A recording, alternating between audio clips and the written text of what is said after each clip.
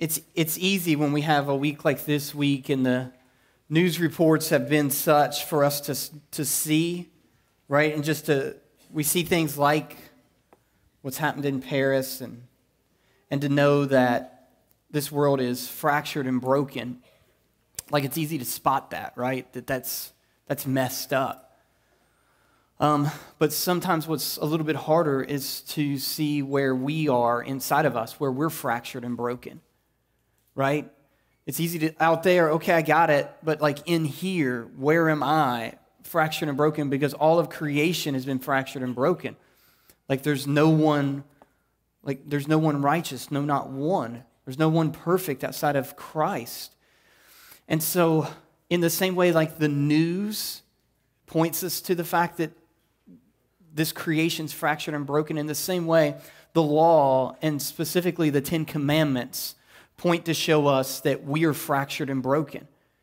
And so we've been for the last today's the 10th week, we've been looking at the Ten Commandments. And one of the things we've had to do is kind of shape our understanding of what God is doing in the Ten Commandments. That some would say, well, he's just laying out for his creation, for society, like what it looks like to be productive and good and moral, functioning society. And so we don't do those things. And what I want us to see, even in today, is that really that's not the primary reason why we have the Ten Commandments. That the primary reason for the Ten Commandments it's not just, and again, the word primary, and it's not just to inform us on what we are to do, but it's also to show us where we fall short. And like we need to be honest about where we fall short. Like today's commandment is do not covet. And it's the one that in any other list of moralities that you're going to miss do not covet, because coveting feels so benign. Right? It doesn't feel anything wrong with me just looking and desiring and longing for me to have a yard that looks like my neighbor's yard that's all weed-free, and he gets out there with his little scissors and trims along the sidewalk, and is that wrong for me to look at that and just be like, oh, I wish that my yard looked like his yard, right? Like is it wrong for me to covet my neighbor's weed-free, perfectly edged lawn? And Scripture here would say, like, yes. Oh, but that doesn't feel... And like, listen, here's what we need is we need to feel the full weight. We need to feel the full weight of our sin for two reasons. One is because it makes us long for a Savior. Like, if you could do it, then Jesus wouldn't have needed to come. But you couldn't. We can't. And so Jesus has come and he's done it for us. He's kept the law perfectly for us. And when we understand that, secondly, it shapes into worship and into love. That there's an event that is in the gospel accounts where Jesus encounters a woman who's been caught in an adulterous affair. And Jesus sweeps in and saves this woman's life. It's where he says, the one without sin, let him cast the first stone. And all of the women's accusers drop their stones because Jesus is the only one there that has the power and has the right to cast a stone, and yet he doesn't. I mean, if you don't miss that in the story, like Jesus is the one without sin that could have cast a stone, and yet Jesus didn't. And what Jesus says to the woman, he offers her forgiveness and says, go and sin no more. And then there's another story that seems disconnected, but scholars believe that it's the same woman. I think there's enough biblical evidence to say that it is. That Jesus is reclining at a table with a bunch of religious men and sitting there who feel like full of themselves and their self-righteousness.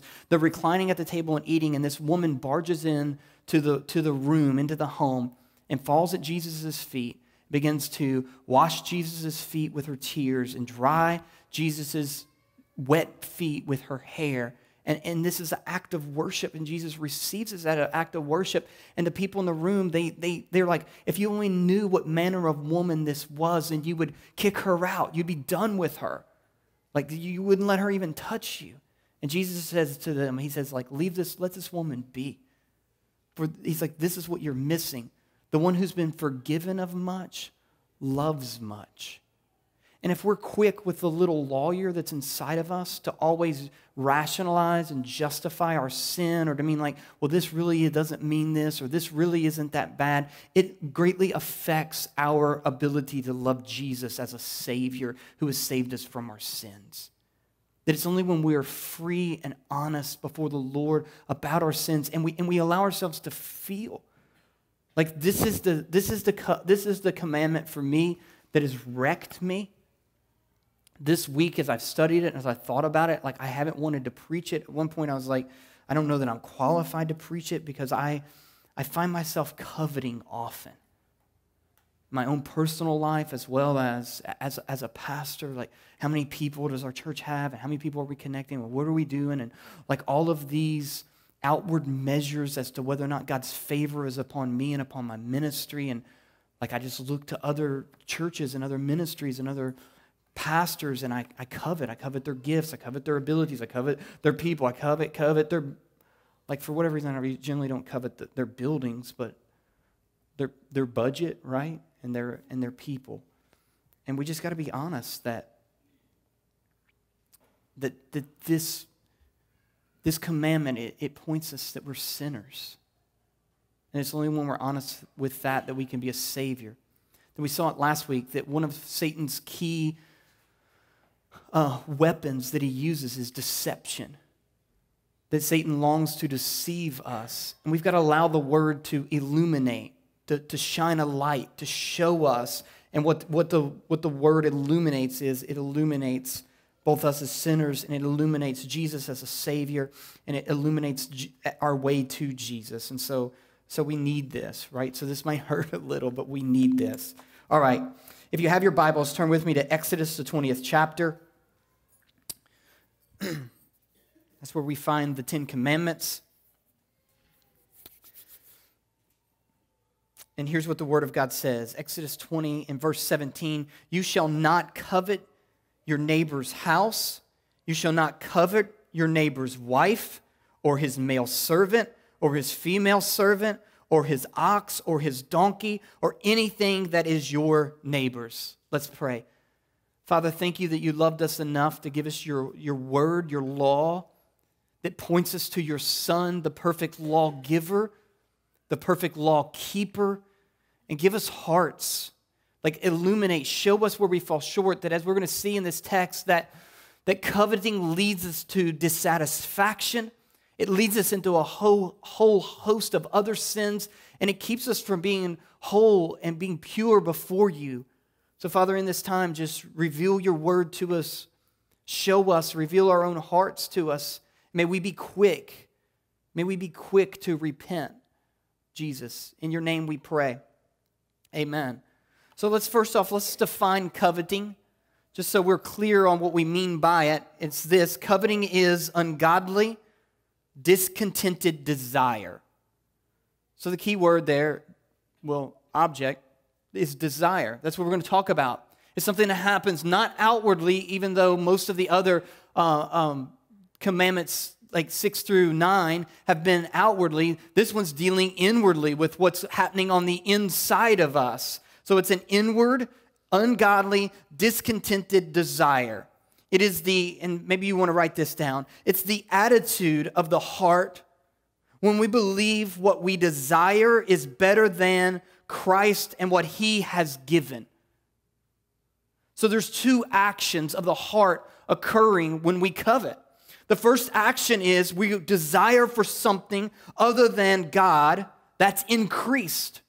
So what God, who you are, first of all, and what you've given isn't enough, but I have a desire for something else outside of that. But second, there's a second action happening simultaneously, that as this desire is increased, our satisfaction and our contentment for God and in God's providential care and God's blessing for us, it is diminished.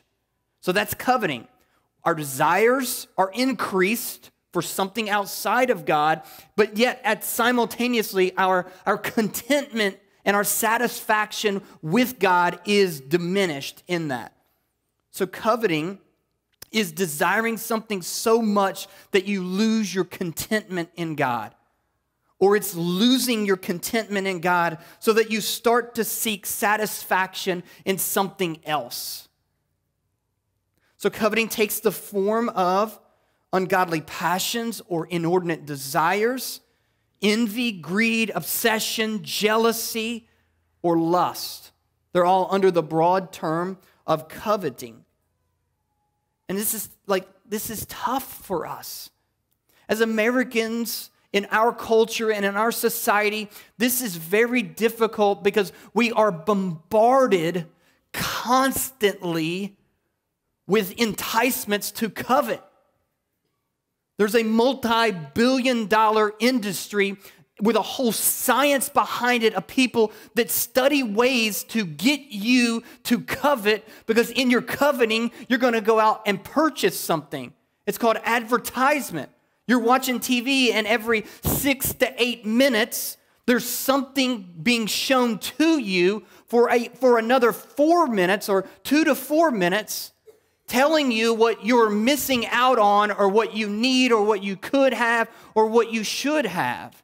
TV commercials, billboards, infomercials, right? Even in television shows.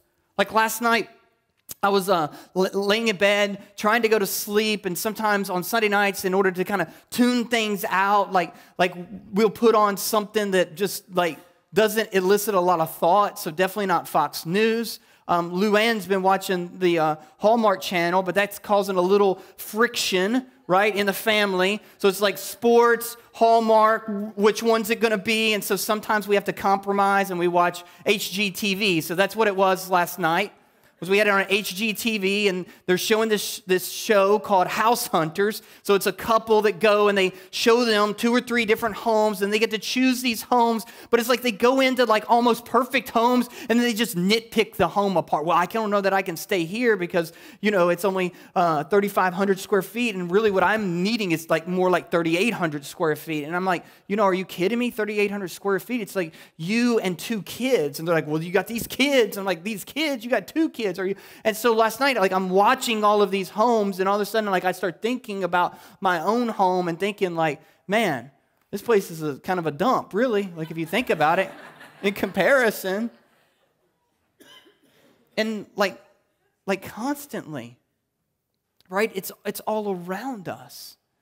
Like the Apostle Paul and the writers of the New Testament, like they just looked at their neighbors. Like, what's my neighbor have? And as long as your neighbor, who you know, who you see, who's around you, as long as he doesn't have a new truck or a new boat or a new RV or something like that, like you're generally pretty good. But for us, it's like everywhere, all the time. You can't watch anything. You can't go anywhere where you're not being tempted and enticed to covet.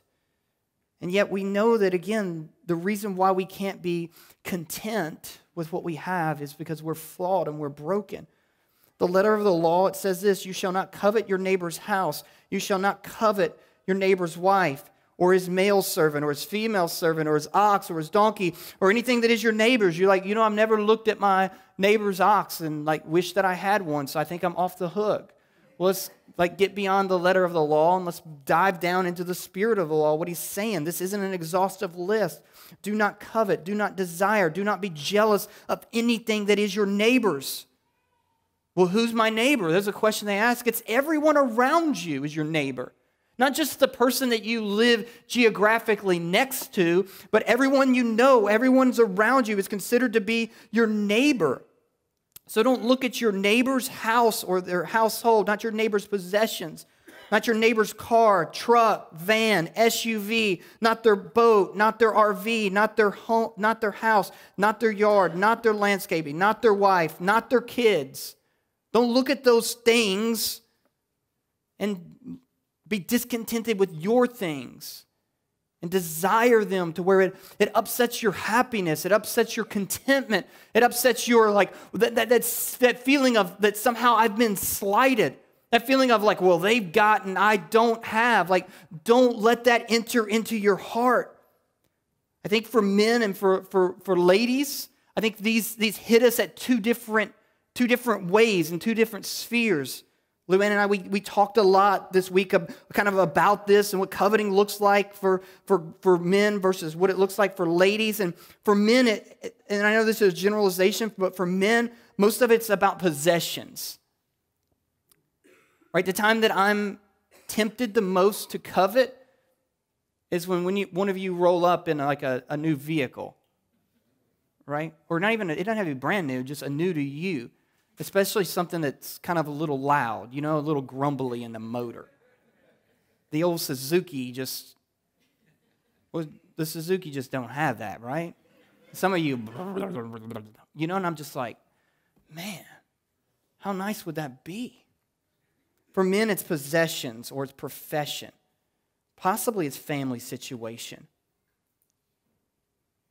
But for ladies, I think it's less physical and possessions and more other stuff. Like, ladies don't covet another wife's husband. And not like men are tempted to covet a wife where it's generally in lust physically. But in, I wish my husband was like her husband. He's handsome and witty and godly and spiritual and courteous and kind, and I'm married to this Neanderthal. Right? Like, that's a slippery slope. Because you don't really know what it's like to be married to her Neanderthal. Right? With ladies, it's different. Don't covet another woman's body. Oh, she's so, like, again, this is what Luann says. Like, she's so skinny, right? Like, I eat a grape and gain 5 pounds. She eats a whole bag of Oreos and nothing. Like, how is that? How can that be? Don't covet her organizational skills. Oh, she's such a great mom. Again, this is where commercials probably don't affect you, but social media does. The mom that takes a picture of her, you know, little workspace and everything's got all of this little stuff, or, hey, this is what we're doing today, and it's some, you know, daily job chart that's up there, and don't covet those things. Not her schedule, not her abilities, none of those. That for men, coveting leads us to be discontent in what we have, oftentimes. But for ladies, it looks different, that your discontentment leads you to be discontent in who you are. It makes you feel less valuable about yourself. And again, this is a ploy of the enemy. That ultimately our contentment comes not in what we have or not in who we are, just in who we are. But we're content because of what God has given us. And for ladies, you're content in who Christ declares you to be. That your value isn't found in who you married or who you are or in your size or in your organizational skills or in your profession. But your value is found in the fact that Christ has purchased you. He has ransomed you. He has saved you. You are His. You're His child. So why are we called not to covet? The other ones make sense. Don't steal. That makes sense. That's yours. I can't take it. Don't lie. That makes sense. People get hurt by lies, but what does it hurt with a little bit of secret inward coveting? Well, as I said, with all of them, it's first rooted in God's character and God's nature. That God is sufficient. That in God He has no need. Have you ever thought of that? There's nothing that God ever needs. Nothing. He's never without. There's nothing that you can add to Him. There's nothing that you can give to Him. That He is completely whole in the Trinity. Complete wholeness there. Complete sufficiency in Him. Like He didn't create you because He needed to be worshiped. There was a Trinity that was constantly worshiping one another. He didn't create you because He longed for community. There was perfect community, Father, Son, and Holy Spirit. That there's never been anything that God has ever needed. Paul says this in Acts 17:24. The God who made the world and everything in it, being Lord of heaven and earth, does not live in temples made by man, nor is he served by human hands as though he needed anything. Since he himself, he gives to all mankind life and breath and everything, that God is the fountain. He's the source. He's the giver because he is the one who's completely whole in and of himself. He needs nothing, but he gives to those. He gives to us. That it is God who satisfies. It is God who is trustworthy in this. That Jesus says this in John 6:35. He says, I am the bread of life. He who comes to me shall never hunger, and he who believes in me shall never thirst. It's a strong statement that he's making. You'll never hunger. You'll never thirst. You'll never have a desire that isn't met. When you desire me, when your desires are found in me, culminate in me. In other words, what it means to believe, like this is important, what it means to believe in Jesus is to experience him as the satisfaction of my soul's thirst and my heart's hunger. So over and over again, Scriptures talks about a foundational principle of Scripture, of our relationship with God. The foundation is found upon faith. The just shall live by faith. So what does it mean to believe in Jesus? Well, it means more than we just believe in the existence of Jesus. We talk about that often because we confuse that in our culture. We think believing in Jesus is just affirming in some intellectual way or even some verbal way that we just affirm that, well, no, I believe in God. I believe that God exists. We may even say something like, I believe in Jesus, but it's not just believing in the existence of Jesus, because James tells us that even the demons believe. Even the demons believe. So that's not a big deal, because certainly the demons aren't going to be in heaven. They don't receive eternal life. The demons aren't in a whole relationship with God. So it's more than that, than just that. It's more than just believing in orthodox theology. It's more than just believing and affirming what the Bible kind of teaches about God or teaches about Jesus. Matthew 7 says there'll be many on that day that will say to Jesus, but Lord, Lord. So they've got good theology. It's more than just religious practice. We've done this. We've spoken tongues. We've done all of these great and miraculous things. It's more than just being all jacked up about social justice. That believing in Jesus is even deeper than what it means that. Believing in Jesus means that we're trusting to the degree that there is a radical reorientation of our very fiber and makeup of our lives. That we're reorienting everything because we are mentally affirming and acknowledging Jesus. Because we do believe in orthodox theology, but it's not just enough to affirm it, but it calls for a radical reorientation of our lives around it. Around the person, around the work of Jesus. It doesn't just affect our theology, but it affects every facet of our lives. And the just living by faith, well, faith is the experience of contentment in Jesus. That's what faith is. It means that we believe in Jesus and we believe that he satisfies our every longing. That I think sometimes we erroneously divide up our lives into two different spheres. Sphere number one is the theological and the spiritual, right? That we really don't know a lot about. It affects our Sunday mornings. It has to do with our relationship with God. It has to do with a bunch of words that end in shun, justification, right? Sanctification, glorification, a bunch of other words like I don't even know what they mean, but I think that's what, that sphere includes and encompasses all of those sorts of things. And then there's another sphere that they two rarely touch, and it's the sphere of real life. It's the sphere of when the car won't start. It's the sphere of, well, no, I got this diagnosis. And the truth is these two spheres, that it's an erroneous understanding of what God has come to do, who Jesus is. The Apostle Paul says, I think it's in the book of Colossians, he says, when Jesus, who is my life, appears. That what does it mean to be a believer in Christ? It's when those two spheres intersect and stay intersected. When Jesus isn't just something you believe spiritually, but he affects everything about your life. The Apostle Paul says he's given to us everything. No, I'm sorry, this is in 1 Peter. Peter writes, he's given us to everything when it comes to life and to godliness. Everything we need is found in him.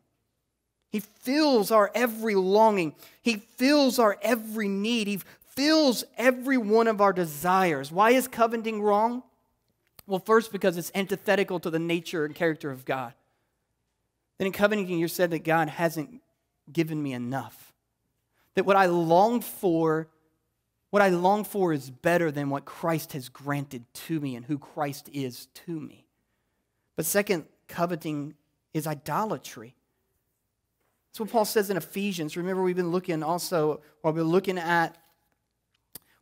looking at Exodus and the Ten Commandments, what I've been saying each week is that the Apostle Paul picks up the same list and uses it in Ephesians to show us what it means to be a follower of Christ. How do we walk in this new life that Christ has given us? And so each week he's saying, put off falsehood. Each week we've been looking at this, and the same is true for what he says about coveting. That coveting shows up in this list. It's actually in Ephesians 5, and in verse 5, Paul says this, "For you may be sure of this, that everyone who is sexually immoral..." Now I want you to pay attention to this list. Again, the word showing us the exceeding sinfulness of sin.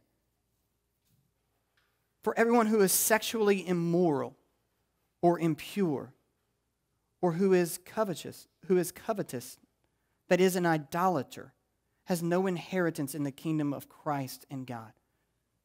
I mean, that's quite the list. The sexually immoral, okay, the guy that's just out there after, we get sexual immorality, we get impurity, but then he adds coveting in that list. And why? Why does he add it? Because look, he says that is an idolater. That the person who is covetous is also an idolater. And he says they have no inheritance in the kingdom of Christ and God. Coveting feels benign. Coveting will land you in hell. That coveting will give evidence. Now, hold on a minute. Okay. Let me clarify this. Coveting will give evidence to the fact that you've yet to find your satisfaction in Jesus. That you're yet to be content in Jesus. Which would give evidence to the fact that you don't know Jesus. You don't have Jesus. You haven't eaten of the bread of life. You've never tasted it and allowed your soul to be satisfied. You never drank of Jesus and allowed him to quench your thirst. Let no one deceive you, he says, verse 6, with empty words, for because of these things, look, the wrath, because of what things? He's coveting. The wrath of God comes upon the sons of disobedience. He says the same thing in Colossians 3:5. Put to death, therefore, what is earthly in you, sexual immorality, impurity, passions, evil desire, and covetousness, which is idolatry. On account of these, the wrath of God is coming. That's Colossians 3:5 and 6, that the first commandment and the 10th commandment in the 10 commandments are basically saying the same thing. The first commandment is, you'll have no other gods before me. You'll have no other gods beside me. The 10th commandment, do not covet your neighbor's stuff and possession. Do not covet anything that isn't yours. And he's saying when we do covet that, because it has to do with desire, an inordinate desire, taking good things and making them into ultimate things, when he's saying when you do that you're breaking the first commandment as well. That's idolatry. Now you see why the Apostle Paul, this is the commandment that just wrecked the Apostle Paul. Like the Apostle Paul, when he was a good Jew, he thought he was doing pretty good as a good Jew. I mean, he was one of those guys that can be like, you know what, the Ten Commandments, man, I got them. And then he realized the one that he couldn't stop was coveting. The one that pointed to the fact that he was broken and flawed inwardly was coveting. He's like, I tried, this is in Romans, the 7th chapter, I tried to stop it, but when the law came, when the commandment came, do not covet, he said, covetousness upon covetousness rose up inside me. And it causes Paul to cry out in the end of Romans 7. He says, O wretched man that I am, who will deliver me from this body of death? It pointed him to a Savior because we can't control it. Because we're broken on the inside. And yet that is so true that we can't control it. But yet that's why he's given the Spirit to us. That's why he declares you can't do it on your own. That's why he saved you and redeemed you and is changing you and is filling you so that you can kill sin. That the Christian never says, hey, this is just the way that I am. It's no big deal that when he illuminates our sin, we don't go over and flip the light off. Right? Give that illustration a few weeks ago. Like when you flip the light on and you see a mess that has been made, you know, your tendency sometimes is to go over and flip the light off and just pretend that it doesn't exist. And when the Word of God illuminates junk in our hearts and junk in our lives, we don't go over and flip the light off. We, through the power of the Spirit, we put to death the deeds of the body so that we can live. So let me give for you, why should we do this? Why should we fight sin other than the fact that it's just sin? Let me give to you 4 truths about coveting that maybe you've not thought of. So here's 4 truths about coveting as we just try to undo the deception about coveting, because again, it feels so benign. It feels so easy to do. So let's just really talk about coveting in a way that really undoes the work of the enemy here. Number 1 is coveting never brings satisfaction. Ecclesiastes 5:11. This is written by the richest man to ever live and also the wisest man to ever live. And this is what he says in Ecclesiastes 5. He who loves money will not be satisfied with money, nor he who loves wealth with gain. This also is vanity. You're never satisfied. There's never enough.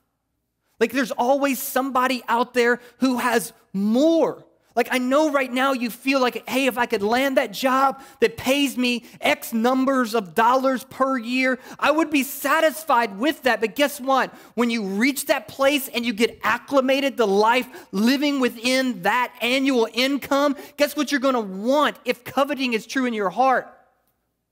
The next place, and then the next place, and then the next place. Like we said, when it comes to coveting, it's not a matter of your job. It's not a matter of your salary. It's ultimately a matter of your heart. Jesus says this in Luke 12:15, beware of covetousness, for a man's life does not consist in the abundance of his possessions. That's not what your life's about. It's not about what you can gain and what you have and what you can acquire. The coveting is a sinful condition of the heart. It's what it is. Like certainly, like the Word of God is sufficient to teach us that, but like there are those of us here who know, or we see them on the news all the time about, we see miserable rich people, don't we?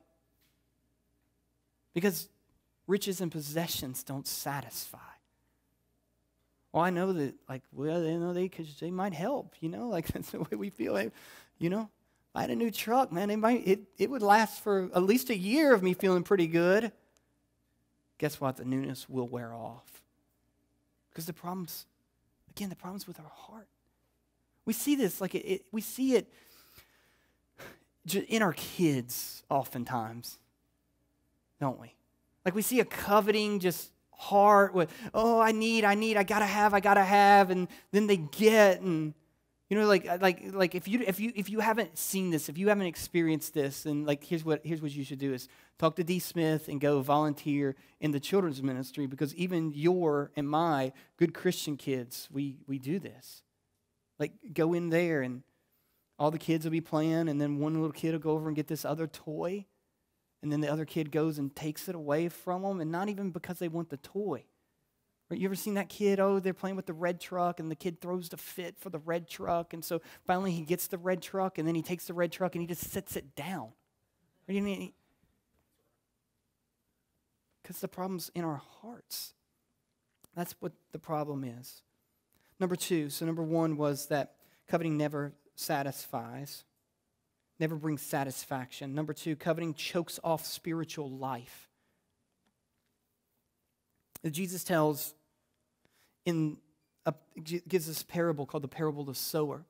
He talks about a sower who goes out and sows seed and he talks about these different types of soil. So Jesus is talking about the one who sows the word, the work of the word, the seed, the message of the kingdom of God. That's the seed that's being sown. And then he talks about the soils, and he says they're conditions of people's hearts. And one of the types of soils that he talks about is the soil that had thorns in it. That some of the seed, they landed upon the soil where there were thorns. And it says that the thorns choked out the work of the seed, the work of the word.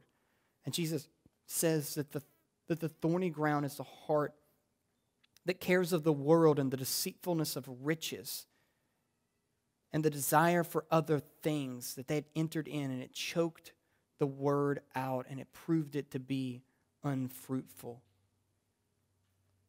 That the thorny heart misses that Jesus is the all-satisfying Savior and runs to the things of the world. So it chokes off our spiritual life. Number three, coveting feeds and it fuels other sins, especially sins 6 through 9. So, commandment number 6, do not murder. And then Jesus teaches us that anger and bitterness in your heart is the same as murder. And what James says in James 4:1, he says this, he says, what causes quarrels and what causes fights among you?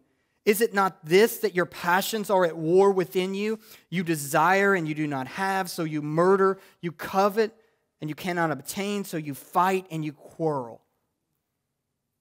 Coveting, feeding, eventually, maybe even possibly murder in our lives.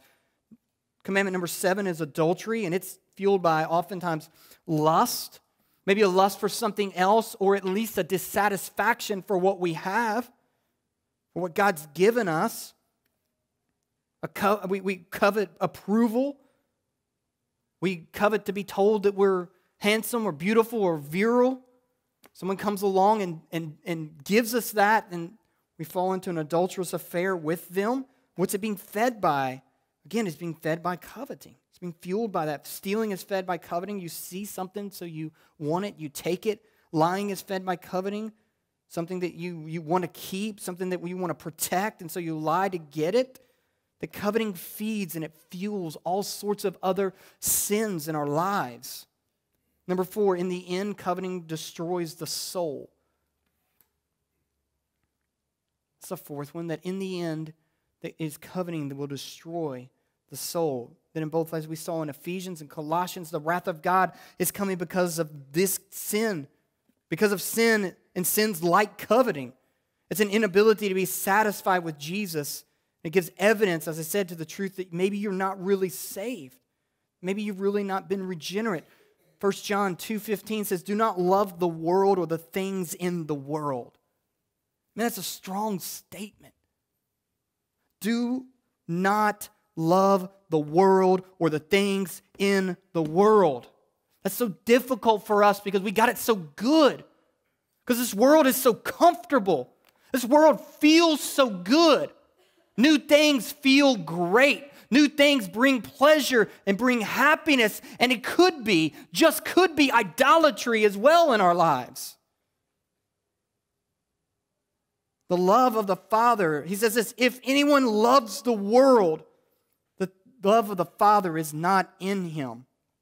For all that is in the world, the desires of the flesh and the desires of the eyes and the pride of life, that is not from the Father, but it is from the world. And the world is passing away along with its desires, but whoever does the will of God abides forever. Don't love the world. Don't long for the world.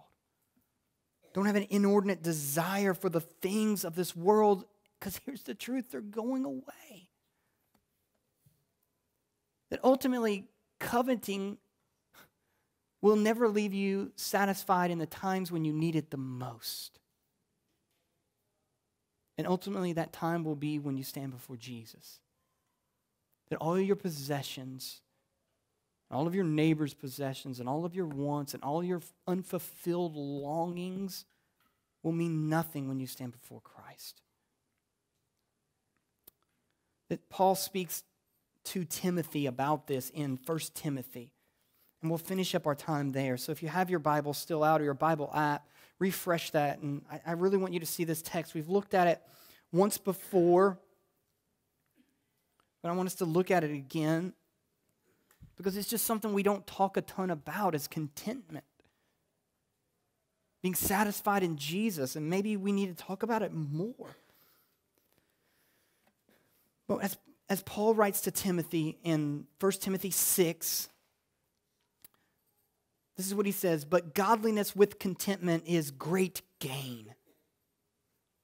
There's great gain in godliness with contentment. "For we brought nothing into the world, and we cannot take anything out of the world. But if we have food and clothing, with these we will be content. But those," here he's talking about a group, "but those who desire to be rich," that's their desire. So that's the problem, is this inordinate desire. Well, I don't want to be rich. I just want to have a little bit more than what I have. Like that's the warning signs right there. Can you be content with what you have? Can you be content with where you are? But those who desire to be rich, they fall into a temptation, into a snare. So you understand a snare? It's a trap. It catches you. It kills you. That's what a snare is. But those who desire to be rich, they fall into a temptation, into a snare, into many senseless and harmful desires that plunge people into ruin and destruction. Into ruin and destruction. Here he's not just talking about, if you covet and then you get caught, and it makes you steal and then you get caught, it'll lead you into financial ruin. He's not just talking about like financial ruin of coveting after a vehicle that leads you into indebtedness, although that is true. That happened to me. A good friend of mine bought a brand new pickup truck. Luann and I at the time, we had a perfectly good car. It was a 1995 Pontiac Firebird.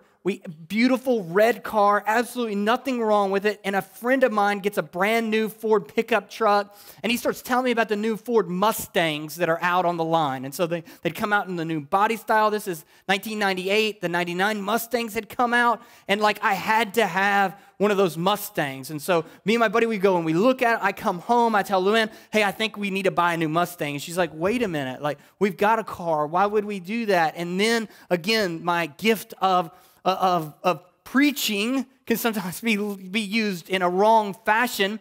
My gift of argument, being argumentative and breaking her down. And so, and somehow, some way, I talked her into letting me buy this 99 Mustang. And I remember pulling out of the car lot, Jack Kane Ford, looking in the rearview mirror at my Firebird and thinking, I like that car better than I like this car, right? With a new 6-year payment that's going along with this car versus very little payment left with that car back there. And I thought, what am I doing? But yet my pride wouldn't let me go back and say, ho, I've made a mistake. And so then we kept the car, and the next year later I changed jobs, and Luann and I looked at it and we were like, we can't afford this car. And so we went to a car lot. We traded in our 1999 Mustang and 6 years worth of payments for a 1995, it seems like, or something like that, Nissan Altima, and like a ton of indebtedness, being upside down on this car, like crazy. And for the next 7 years, we were paying off a Mustang that we weren't driving because we were driving an Altima. And it all goes back down to coveting, not being content with what you have, allowing all of that to fuel and to feed 7 years of stupidity, financial stupidity. But listen, Paul's not just talking about that here in this text. The destruction that he's describing is even deeper than that, into ruin and destruction. He's talking about spiritual destruction. We know that because the context is, he'll say down in the second part, he'll say that hold on to eternal life. He's talking about eternal life versus eternal death. But verse 10, for the love of money is the root of all kinds of evils. It is through this craving that some have wandered away from the faith and pierced themselves with many pangs. So let me finish up in this text, but just how do we respond to our own coveting in this? How do we kill coveting in us? And listen, we don't kill desire. Like, the Bible's not saying it's wrong to desire. It's wrong to have longings. It just depends on what the object of our longings are. That Christianity is actually about passions and longings and appetites and desires. We're just to direct those to Him and to His things. Still in 1 Timothy 6, but as for you, O man of God, in verse 11 now, but as for you, O man of God, look, flee these things. So what's he talking about? He's talking about coveting that's found. He's talking about discontentment. He's talking about trying to find your satisfaction in things. Flee those things, but look, pursue. So you're running from those things, but you're running to righteousness, godliness, faith, love, steadfastness, gentleness. Fight the good fight of faith. Take hold of the eternal life to which you were called, and about which you were made the good confession in the presence of many witnesses. The coveting is about love and desire, and Christianity is about love and desire. It's just the question is the objects of our love and desire. And what Christianity is about is running from those objects that will lead us to lawlessness, lead us to brokenness, that will never satisfy us, that will never make us content, and running to Jesus, who in Jesus is fullness of contentment in Him.